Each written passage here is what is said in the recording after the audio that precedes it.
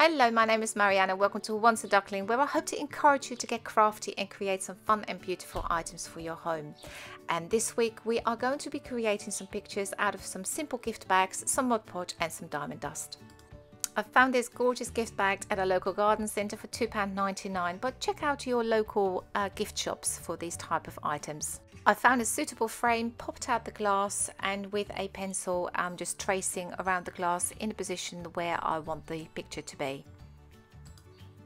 And once you finish tracing, get a sharp pair of scissors. I'm going to make it easy and do this and just cut around it. Next, onto the magic Mod Podge. Grab a brush and the Mod Podge and start applying the Mod Podge to a small area of the picture. I like to work in sections. You need to make sure that the Mod Podge is still wet and tacky before sprinkling on the diamond dust, hence why I'm working in sections.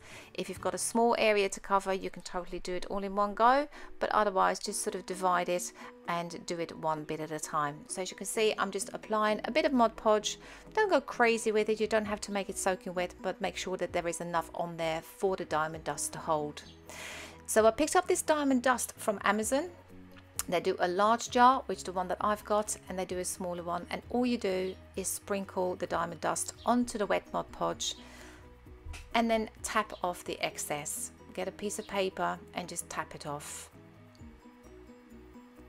and I will show you the shimmer. There you go. That is the first part of it done. Once you've done the first section, it's as simple as just continuing the exact same process. So I'm going to take my brush, go right up against where the diamond dust finished off, and continue that process, adding Mod Podge and sprinkling on the diamond dust and tapping off the excess. I'm working in a slightly larger section this time, but the process is exactly the same. Now you will see to begin with that it dries slightly cloudy, but that will disappear once it's completely dried. That line that you see there where the two are touching, that will completely clear and you will have a lovely, lovely finish. Of course, you can choose to do the whole of the picture and diamond dust it. I've gone for just doing the donkeys and just adding a little bit of sparkle to the donkeys themselves to make them stand out. Leave your picture to completely dry before popping it back in the frame, but once it is, this is what you get.